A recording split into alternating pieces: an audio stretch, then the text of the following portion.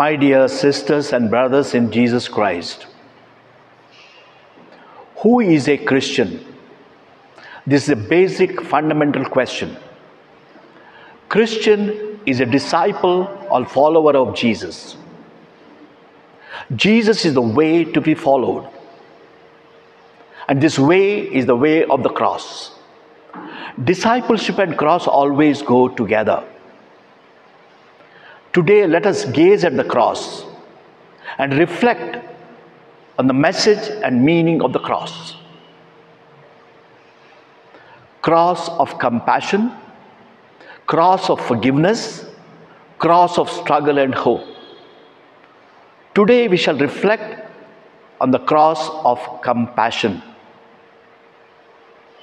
Gospels portray Jesus as a man of deep compassion. He was a very sensitive person. Whenever he met a suffering person, his heart melted.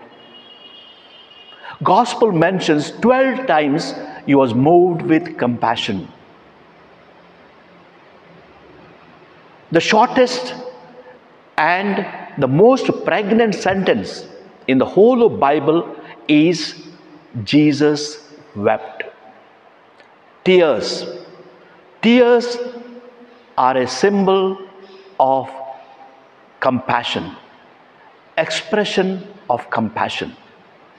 And this compassion of Jesus reaches its climax on the cross. Jesus on the cross identifies with the entire suffering humanity. He is one with the suffering humanity. He is in solidarity with the suffering humanity. Jesus died on the cross and was risen 2000 years ago. It is not simply a past event. It is a present event. Christ continues to suffer even today. Jesus Christ continues to carry his cross today. Jesus is crucified today. Wherever people suffer, Christ suffers. Wherever there are children, malnutrition, and linked with that, sickness, many die before their age. Thousands of children die before time.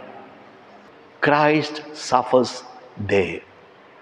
Christ suffers among the young people, people who are unemployed, people who are jobless, people who are frustrated, youth who have gone astray, youth who have become victims of drug, pornography, and other things. Christ suffers. Christ suffers whenever women are not respected. They are treated as commodity, as things to be used and abused and discarded. Victims of rape and cruelty. Christ suffers there today. Christ suffers in the elderly who are forsaken, abandoned by their children, alone struggling to live their lives. Christ suffers wherever humanity suffers, particularly during war. We know Russia and Ukraine, 1 year almost, war is going on. What a tragedy. It is a madness that people are killed, cruelty, madness, destruction. People are crucified there. Jesus is going through tremendous suffering and agony.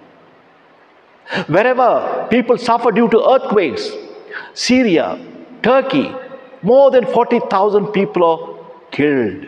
What about their families, their children? Everything is shattered. People are in exile. Christ suffers there. My dear brothers and sisters, wherever people suffer, Christ suffers. What is our response to this? The response is that we share in the suffering of people, participate in the suffering of people, thus participate in the suffering of Jesus on the cross. Unfortunately today, we are living in a world of indifference. There has taken place globalization of indifference, apathy. We are not affected by the sufferings of people. Either our hearts are hardened, or they are cold, or they are empty. Bishop Helda Câmara of Brazil once said, prosperity and love of money freezes our hands, our legs, our hearts, and our lips. People not affected, not disturbed, and they often hear, that is not my problem. If they have a problem, they are suffering, it is their problem, it is not my problem. My dear brothers and sisters in Christ Jesus, it's time for us to reflect why we have become so indifferent, so apathetic. Perhaps we are used to suffering. We take for granted and we pass by. The time has come for us to get involved. Time has come for us, whenever we see sick people, suffering people, people in pain, we need to weep. Perhaps there are no tears in our eyes. The need of the hour is to be affected and get involved and try to do something for others. Brothers and sisters, I would like to share with you 2 incidents of compassion. I had gone to take an orientation program for the teachers in Varanasi diocese. And in that, one of the teachers shared her experience. There was an annual function. She was the class teacher of 9th. The girls were supposed to give a dance. And as you know, for a dance, we need a lot of things. And she said, you go and get all the things needed for the dance from your mother. Instead of buying from the market, you go and ask your mother. Accordingly, children were prepared, brought everything they needed for a dance.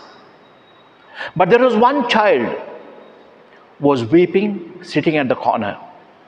And the teacher asked her, what is wrong? Why are you weeping? And the girl said, I have no mother. She was so much touched by this. This teacher embraced the child and said, today onwards, I will be your mother.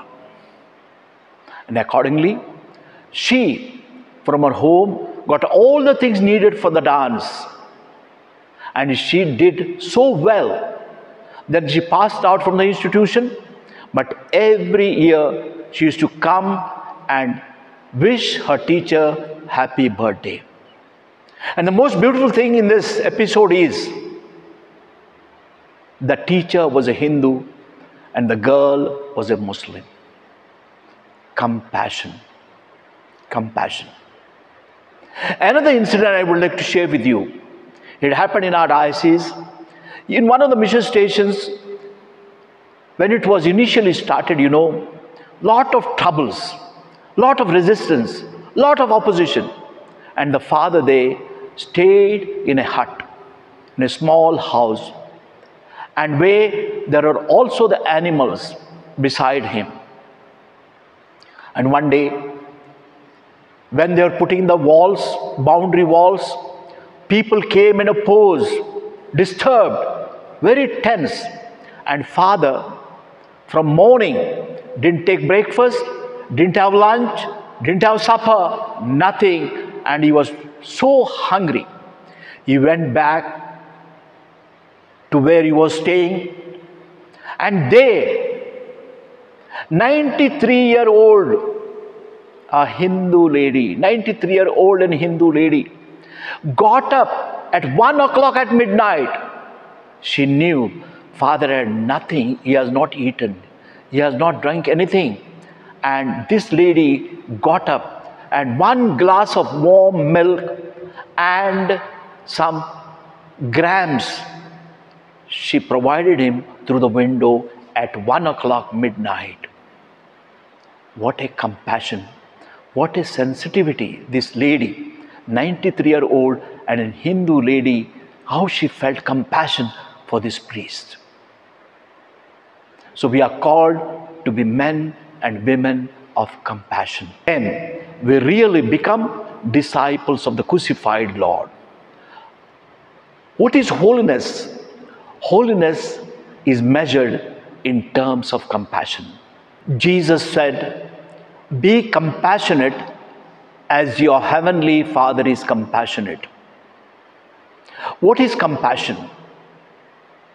Compassion simply means I feel your pain in my heart and try to do something to remove that suffering. That is compassion. As Christians, we need to be compassionate so that whatever help can be rendered, either through words or gestures or deeds or relationship, we need to go out of ourselves, from our comfort zone, from our soft living. We need to move towards the suffering humanity and thus become their strength, their hope, and their courage. May God bless you. In the name of the Father, and of the Son, and of the Holy Spirit. Amen.